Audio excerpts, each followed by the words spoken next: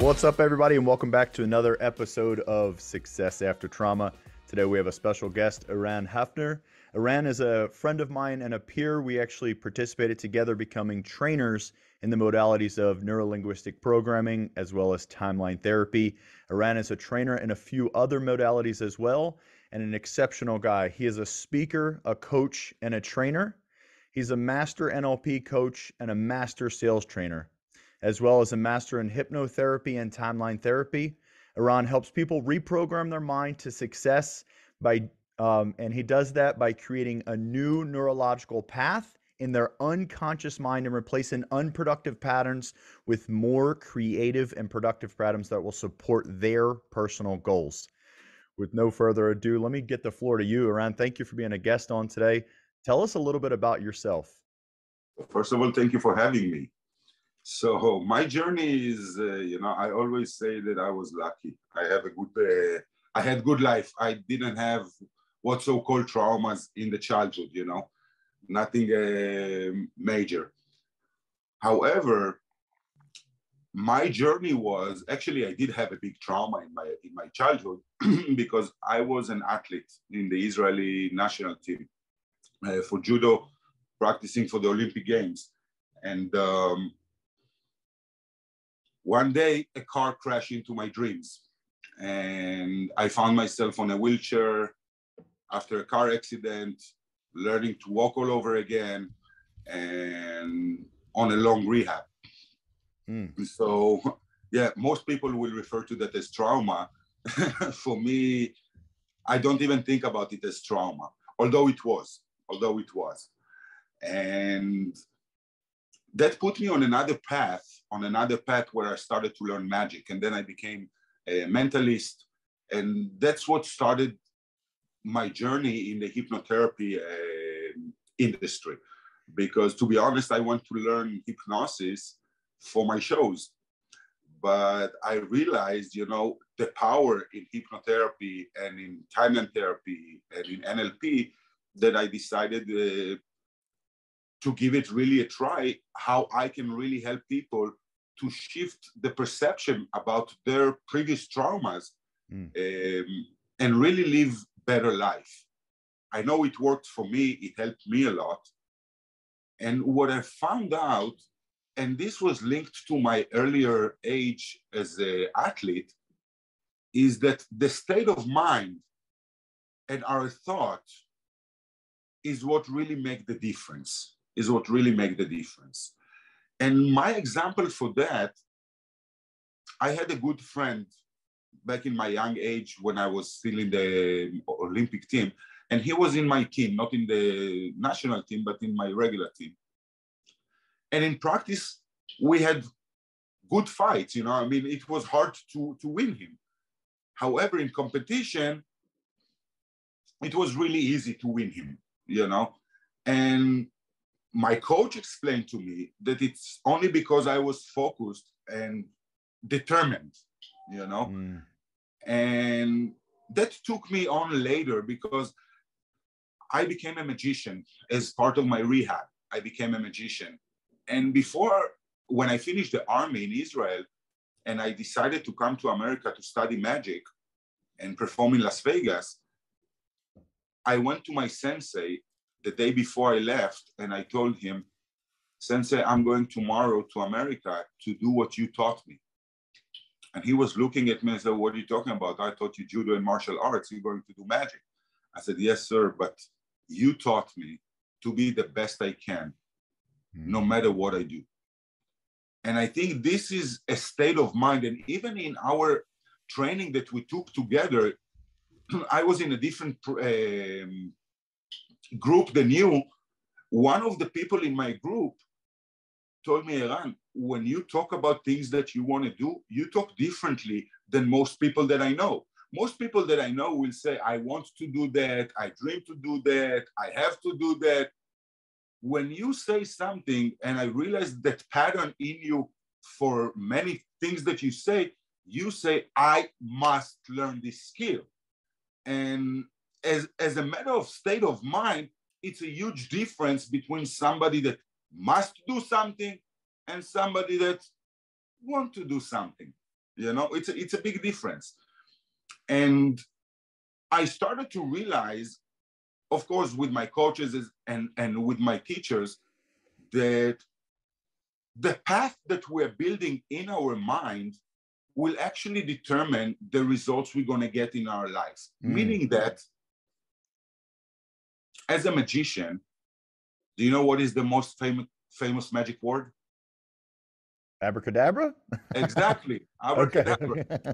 Do you know what it means? No clue. So let me tell you. It means I will create as I shall speak. I like that. That's what it means. It's come from Aramaic. Okay? And if we go even a little bit further, you know, there are two major energies in the world that we should utilize to our advantage, even when dealing with trauma and with it doesn't matter what we have in our life. And those two energies, one is the spoken word, just like in magic. By the way, for those who believe in God, you know, in the biblical story, God didn't came down to earth and did construction to build earth. He spoke and it appeared. And that's where we learn that speaking our thoughts is the most important things that we can do. However, it's also a little bit dangerous because we might even get what we ask for. And if we don't know what to ask for, then we might be disappointed that we actually got what we asked for. It's not what we wanted, but it's what we asked for. And to explain that matter, I have a joke. May I say a joke? Yeah, please.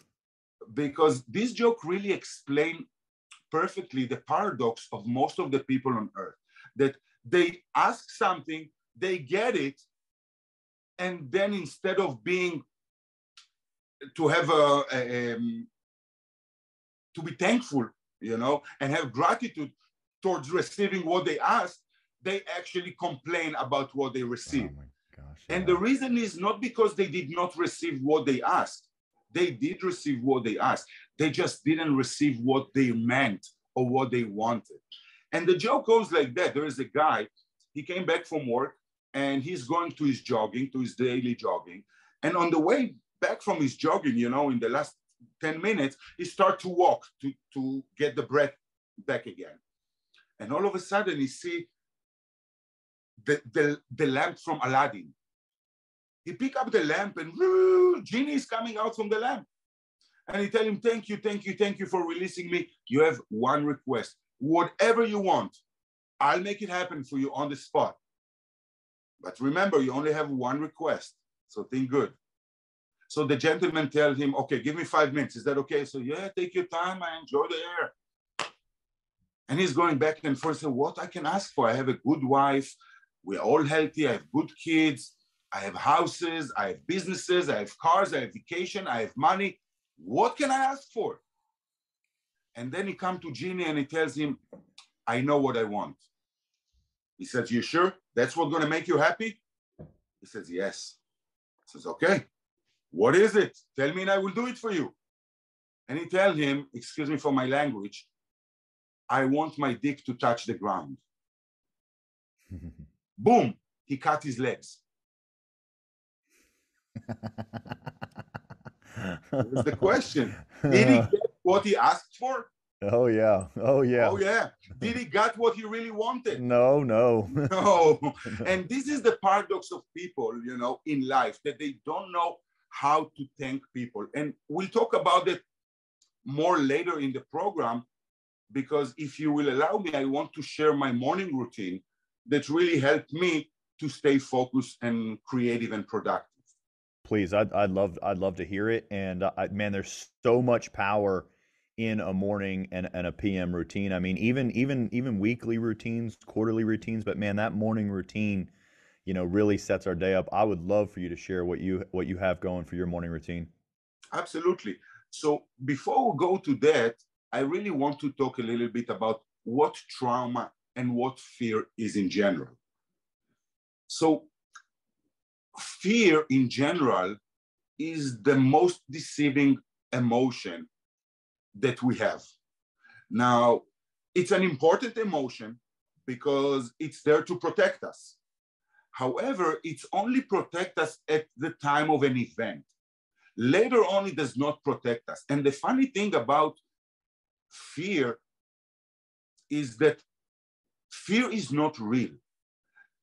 The feeling that we get from that is really real. I'll give you an example.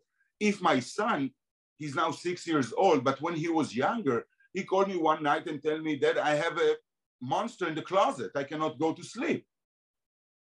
So most people will go and turn on the light and show him that there is no monster in the closet because there is none. But here's the thing, the monster is not real, but the fear is real.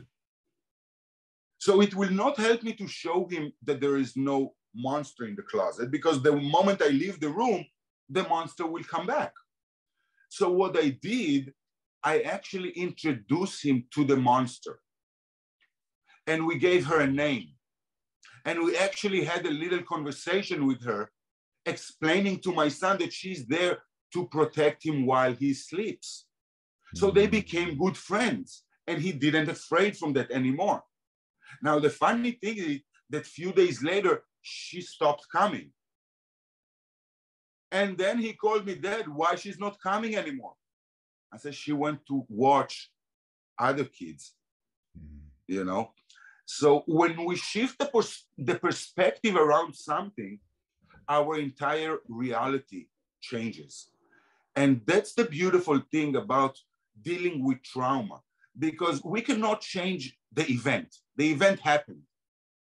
But we can definitely change the perspective around the event. And before I'm going to share one personal story about a small trauma and one story of one of my clients about a big trauma, we will see how it doesn't matter whether it's a small or big trauma, because when someone goes through a trauma, at that point, the unconscious mind, in order to protect our being, generates new rules. And those new rules are there in order to protect us. However, if I went through a trauma at the age of 6 or 10 or 12, the rules that I generated back then was based on the resource that I have of a 12-year-old boy or 5-year-old boy. I know for sure that those rules are not serving any good purpose for me when I'm 30, 40, or 47 like I am today. So changing the perspective and getting new learnings will definitely make the job in order to fade away the emotion and have a whole different new perspective about the event. It's powerful. It is very powerful, you know. I can tell you, let me share with you a small trauma that I had. And when I say a small trauma, maybe some people will not even consider what I say as a trauma. But here's the thing. When we communicate with someone, the communication is not what I say, it's what the other side understood. It's what the other side felt. And even as a small kid, if my parents forgot me in the kindergarten and came to pick me up 15 minutes after everybody already left, that is a trauma. For a little kid, it is a trauma. It doesn't have to be a rape or robbery or death or car accident, you know, in order to create the neurological part of a trauma. That's right. It just has to be something that someone felt unsafe, unsecured, or whatever negative emotion or that fear elicits. Now, well, and Eran, can I share? Do you mind if I? Please. Especially when we're younger, when we're kids, and even into our young adolescent years, we are dependent during those days, during those years. So we require a secondary source of safety, protection, providing, so on and so forth. And in a very small, as an adult, if someone doesn't provide for me or someone doesn't make me feel safe, we can protect ourselves. We can provide. But as a child, though, like you said, those feelings that they get, like, oh my gosh, that is a neurological event taking place. Absolutely. Because yeah, yeah, yeah. Keep going, keep going. I want to highlight that. So for me, a small trauma, like after my car accident, which was a big trauma, and in magic, we say that big move covers small move, you know, so maybe the big trauma cover a little bit of the small one. Mm. But here's the thing, after recovery and I got back to judo, and I went to do my first competition after the injury. I had fear that I never had before. And I lost in the first or second round. Now, my father, who used to come with me to all my competition and was really, really close to me, and my sensei, they're used to me bringing medals from any competition, just depend on the color. And here I'm losing at the first or second round. And my sensei, of course, was very, very supportive and everything. But on my way home, my dad in the car, he told me a sentence that I'm 47 years old today. That's over 30 years after the event. And I still remember that like it was yesterday. It does not affect me anymore because I did the cleanup around it, but I still remember that like it was yesterday. And he tells me in the car, Eran, maybe you stop doing judo. You're not as good as you used to be. Mm. Wow. I can still have tears in my eyes when I talk about it. Yeah. Although it does not affect me emotionally like it used to. I think just the age makes you more more open to crying into emotions. And but that sentence walked with me for a long time, and it really changed my ways of behaving in high school, you know, to stop following what I did and start focusing on other things, which I'm not complaining because it brought me to a great places, you know, so I'm not complaining about it.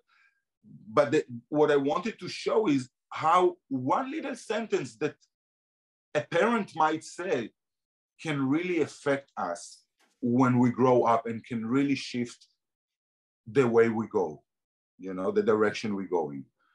And when my parents got divorced, I was already 21 years old, you know, and I told my dad that in order to stay friend with him, which is very important for me, I need to talk about my feelings. I need to talk about what bothers me. I need to talk about how he hurt me. Of course, he did not remember the sentence. He remembered the day and the competition because he said, Eran, I was looking at you and you were suffering. People went on your leg. I saw that you suffered. So I said it from a point of view that I really cared, not from a point of view that I want to hurt. But this is exactly the point where it does not matter what we say. It matters how the other side understands it. And this is a place where I would love to suggest to people, even if you're not sure, even if you just think that you might hurt someone, go and ask for forgiveness. Go and say, I'm sorry. It doesn't take anything from your ego. It doesn't take anything from who you are. It actually makes you bigger, you know, to be able to go and say, sorry, I made a mistake. I should have not done that. I even tell to my kids, I have 4 boys. I even tell to my kids, it's okay if you are mad at your parents. However, it's not okay if you not come and share why you are mad. Because I'm a human being as well. Although I help people, although my profession is in NLP and hypnosis, I'm still human. I'm still making mistakes, you know. I'm not perfect. And I want you to address it when you feel that I did something or said something, you know, because I'm not always aware. And sometimes we're angry. Sometimes we have other emotion that controls us, you know, and we need to be aware of it and say sorry when we need to. That's regarding to that. I love it. I love it. And it feels so good when you as the trespasser, when you get that closure, and let that person know, like, hey, I violated, I failed you in that moment. I apologize. It feels so good. Absolutely. Where, like you said, we're all humans. We are bound to it. Absolutely. You know, I heard a lecture about how important it is to say sorry to someone. It's not the apologies that is so important, but it's very important because it puts both sides on the same page, that they understand the situation, and each one of the sides look at the situation from the other side perception, which bring us also some good learnings, you know, about how we can do things different in the future, you know. And the brain, after all, it's a very complicated learning machine. It's always on the journey to learn. So we should allow it to learn. And just the same way that when a cup is full, if I will put more water to it, it will spill, it will not get more water into the cup. That's the same way when someone says, no, I don't know, I know everything, I know this, I know this, I know this, or I don't need to do this, I don't need to do this, or whatever, because we block actually the ability of the mind to really get more information, you know, that might be useful in the future, you know, might be useful in the future. Learning is always good. Learning is always good. Yeah. And here's the thing. And I want to share this story that I had with one of my clients. She came to me as a referral. And as the first question, I always ask my client, why are you here? You know, what is the problem? What do you want to achieve from the meetings? And she said, you know, I have a business for like 4 years since I got fired from a different company, and I cannot make money. I don't make money. I just take loans from family and friends and whoever I can just to pay bills. And since I'm a business coach, one of my hats is a business coach and I teach sales, I started to teach her some sales. But I saw that something does not really resonate. Something does not really go through.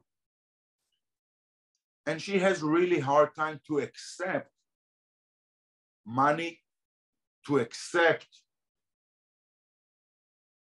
success. And I had to figure out what was the issue.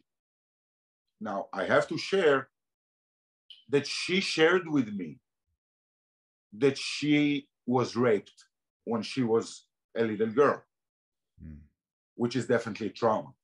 Oh, yeah. A big one. Yeah. However, she also said that she's okay with that. She can live with that. She dealt with a psychologist about that. And, you know, she's okay with that. And when I asked her all my question, you know, to see how she makes the problem in her brain, you know, one of the sentences she told me, oh, I love my job. I would do it even for free. And I told her, well, guess what? That's the path that you are going. You are doing it for free. However, the fact that I love my job does not mean that I have to do it for free. You know, I still have to make a living because I still have to pay a rent or mortgage and still have a car and still have food and all of that. So I still have to make money, even though that I enjoy my work.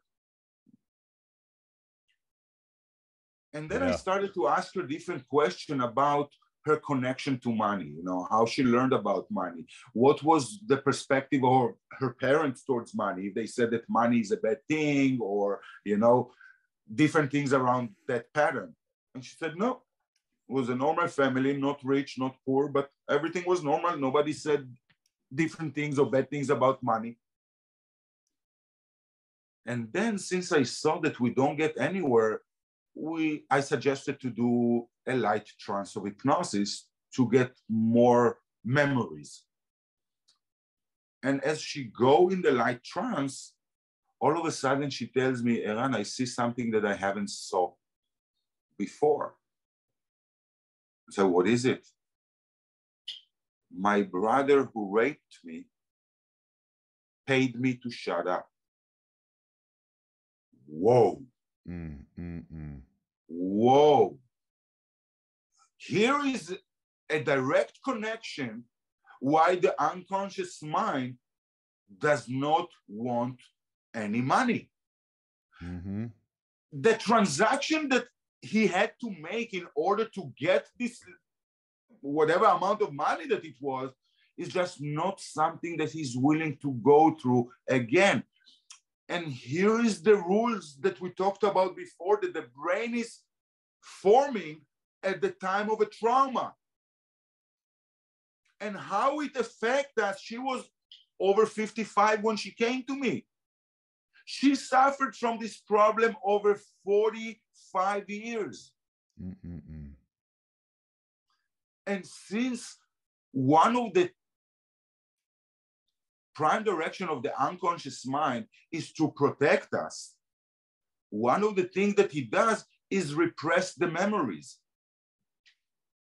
However, at a certain time, and that's why it's called middle life crisis, at a certain point, all those memories are coming up. They're looking for resolution. And if we don't provide resolutions, then those emotions will start to appear as chronic pain. It will start to appear as muscle pain.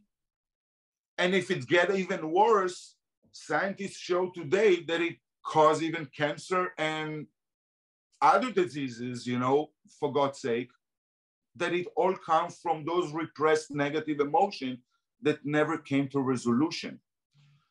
And the beautiful thing about the modalities that both you and me are part of it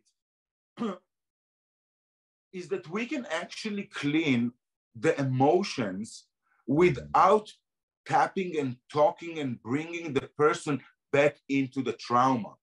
And this is the amazing thing about using the tools that you and me are using in order to help people, because a lot of people have hard time to relive it and talk about it again and again and again.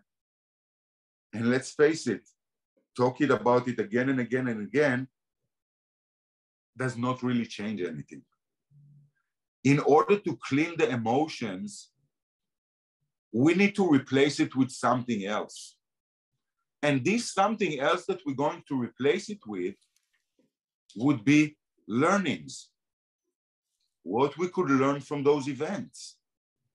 The learning which will allow us to let go of the emotion easily and effortlessly.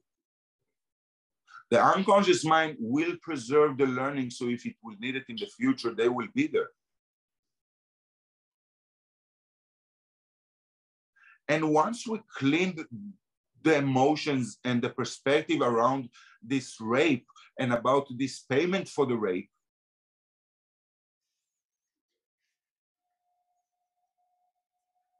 then I kept teaching her how to do sales for her service and product. And all of a sudden, she thrived. You know, all of a sudden, she sent me a letter, Eran, thank you very much, because I'm paying back loans and I have money to pay my bills and I'm not struggling anymore.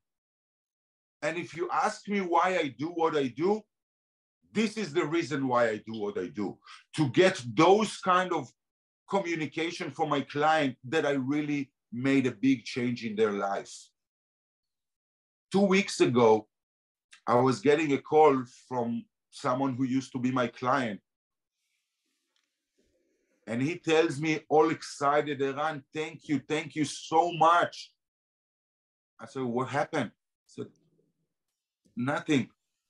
I'm just going through the best time of my life, and it's all because of the work that we did. And I was so happy to hear that, because in hypnosis and in time and therapy, people usually forget, you know, what happened in the therapy. And the fact that he remembered and gave me some credit for the change, it felt amazing, you know. And this is really the reason why I do what I do. Because even if people don't call to thank me, I know that I made a major shift in their life. And there's nothing more fulfilling for me than I that. love what you said about people. I'll even say it a little bit. I'll even suggest a little bit different. But you said people forget what happened in session. I'll even suggest that they just don't know what happens in the session. For sure. And they can't because it happens at an it's wild. It's so cool. Your client, they're like, well, we didn't get done. And you're like, okay, well, go live a little bit. Yes. I have a client, and that's really amazing because we're doing the sessions on Zoom and it's all recorded. And we do timeline therapy and we do hypnosis. And I have it in recording that he goes to previous lifetime and come back from learning from previous lifetime. If you read the book, Many Life, Many Masters. I haven't read that. No, I haven't. Oh, it's a must. It's a must. Okay. Many Life, Write Many it down Masters. right now. Yep. So I felt like I'm the author of the book, because the book is literally a transcription of a session that somebody goes to previous life and come back from different learnings from previous lifetime. And when I talked to this guy after, like 2 weeks after, and I tell him, how do you feel? He said, I feel amazing. I said, what's different? What's changed? He said, I don't know. I cannot point what's changed, but everything changed. Everything changed. And this is the reason why we do what we do. This is the reason why we do what we do. That's it, man. I love it. Something else. Let me tell you something else. I just remembered that. My sister-in-law, her daughter, she used to bite her nails. She was like 16, 17 years old back then. She used to bite her nails all the time. And then one day I came to visit and my sister-in-law tells me, Eran, why don't you help her? Do some hypnosis to her, make her stop biting her nails. And I said, do you want to? She said, yes. So, okay, let's do it. So we did it and we did 2 sessions and she stopped biting the nails. And then like 6 months later, they come over to a family dinner and she has like a nice long nails. And I asked her, are those yours or they're built? No, those are mine. Really? When did you stop biting your nails? I said, a few months ago. I said, that's amazing. How did you stop? Oh, one day I just decided and I stopped. That's awesome. That is awesome. And then her mother told her on the table, don't you remember that he did hypnosis for you for that? Oh, yes. That is so awesome. That is so awesome. Yeah. So tell us, dude, I gotta get into, tell us about your morning routine. What is it that you do each day that sets you up for success? So my morning routine actually have 5 steps, really easy steps. Step number 1, I will use the 2 major energies, that exist in the world. One of them, we talked about it before, is speaking. And the other one is gratitude. So I will start my morning, since I'm in California, most of the days I can do it outside at the sunny on the backyard.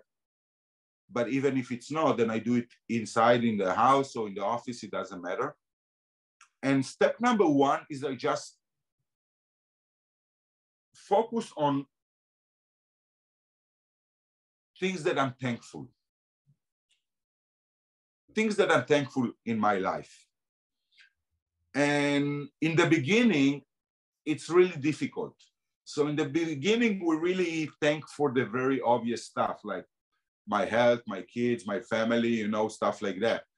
But the more you do it, it starts to put you on a focus on a lot of other stuff that are good in your life, And just putting that into the focus, I think, make you look at your life, at your own life, as something precious. So that's step number 1. Step number 2 is coming from a different energy. And before I tell that, I will just tell a little story. Is that okay? Please.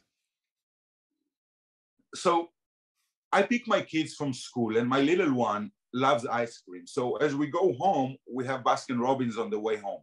So sometimes we stop to eat ice cream on the way home. And one day we went home directly. And then my son told me, Dad, why didn't you stop for me for ice cream? I looked at him and I said, you didn't ask. How should I know? If you asked, you know I would.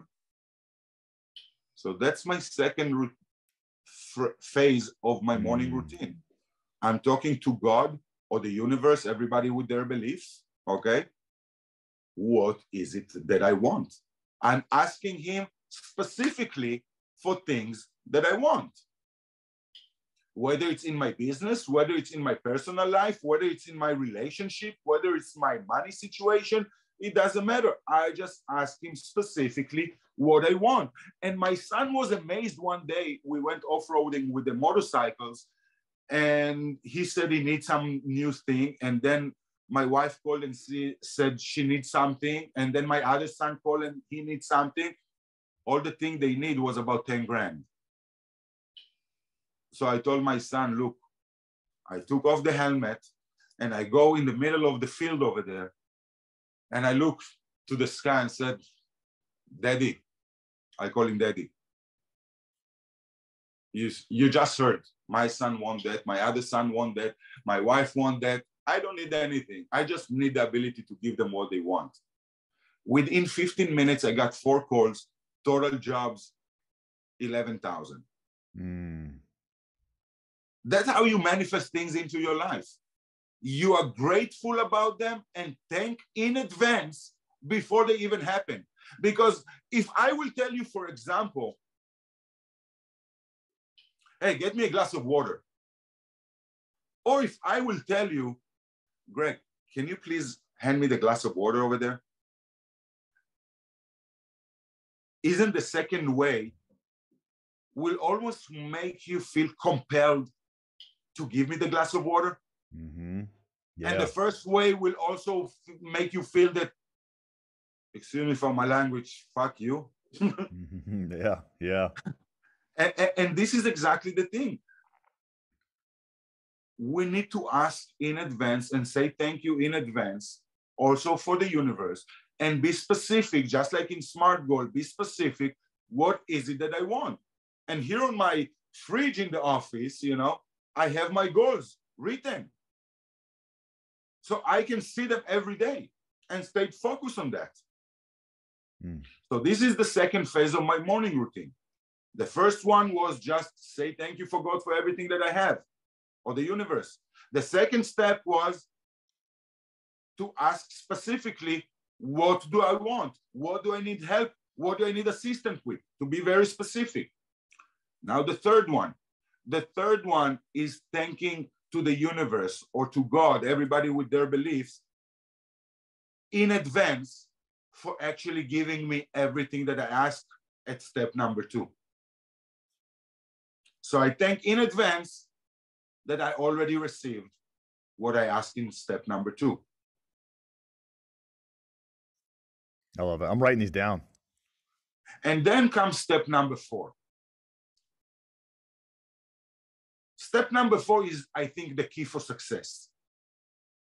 Because at step number 4, I'm now closing my eyes and imagining that I got what I asked for. I have it. And now I reverse engineer in my imagination everything that I had to do in order to be there. Not what God had to do for me, not what the universe, not what my boss, not what my wife, nothing. What I had to do in order to get what I wanted. And I break it down into little action. What I have to do today.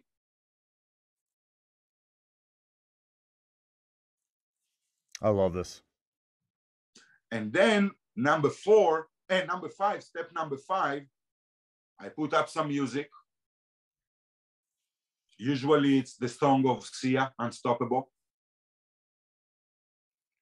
And I just start to jump, do stretches, do some push-ups, and do like 15, 20 minutes of an exercise to run the blood in my mind, in my body. And then when I finish that, I really feel unstoppable. I really feel unstoppable. Dude, I'm implementing this. I'm implementing this. I love it. I love it. That's powerful. Hold on one second. Mm-hmm.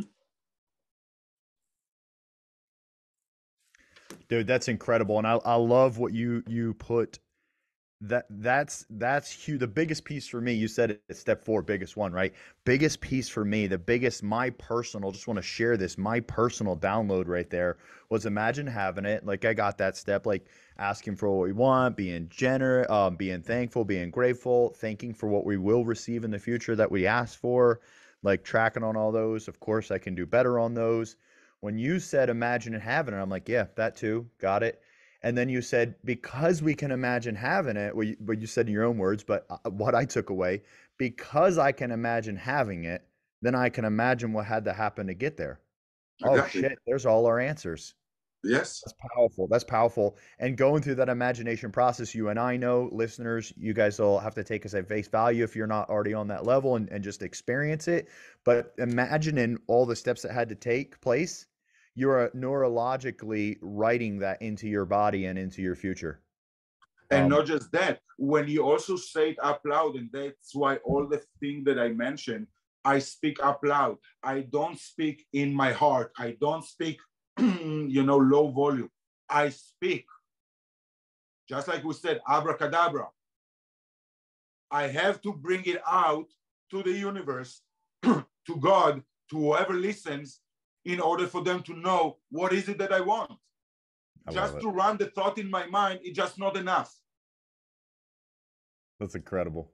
So, Eran, let me ask, dude, thank you for everything you shared today. This is a powerful, powerful episode.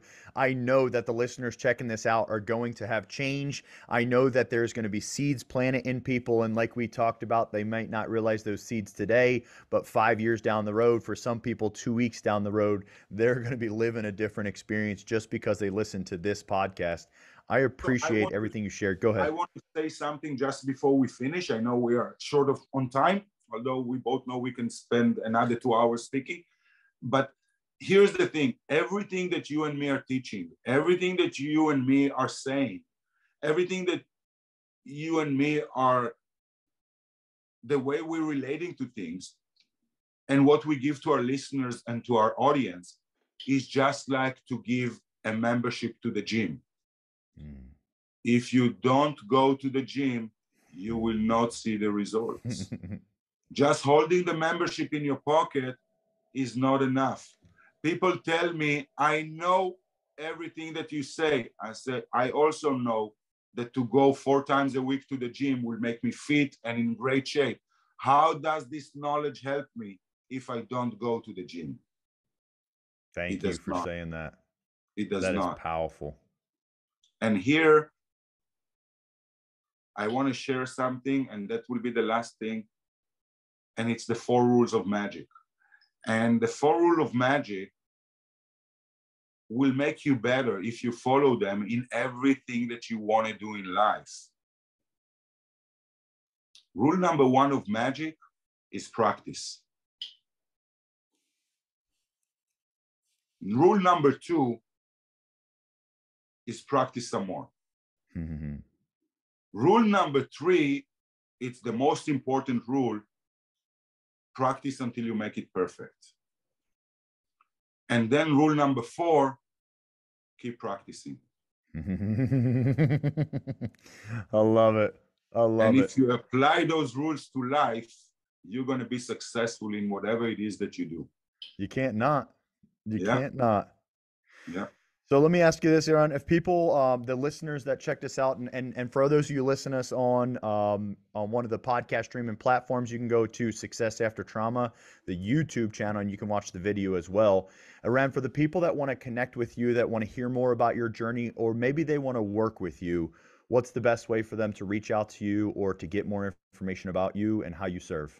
So the best, I serve all over the world because I work through Zooms. I work in personal. I work with businesses and personal people, individuals.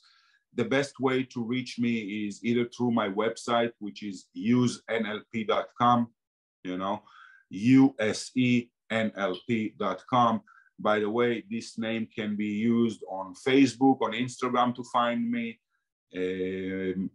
On Google page, I just changed it because I'm working on a new website, which will be called the State of Mind Academy. So on Google, you will find me as the State of Mind Academy. I can share my phone number. Is that okay? Please, absolutely. My phone number is 424-999-0919. And all the platforms are available, just look at Eran Hefner or usenlp and you will find a lot of material about me online. And I'll be more than happy, to help anybody that really wants to create a shift, in their life and start to live the life that they want without reading hundreds of self-improvement books, because the majority of self-improvement books are great, but it's really hard to take action without somebody that shows you the right path. Absolutely. So I hear a lot of people that says, oh, I read it in this book, I read it in this book, but then it just fade away. And if you don't really start and take it and make it a practice in your life, then it will fade away. And that's why coaches are for, to help you, to help anybody to move forward. Me personally, I have 2 coaches on regular basis that I pay for. And the reason is because I learned something very unique from each one of them, And since I'm a coach and I believe in the system, how can it be that I will not have a coach, Beautiful. Eran, thank you for being on. And to all the listeners, until you catch us on our next episode, be great. It's already in you.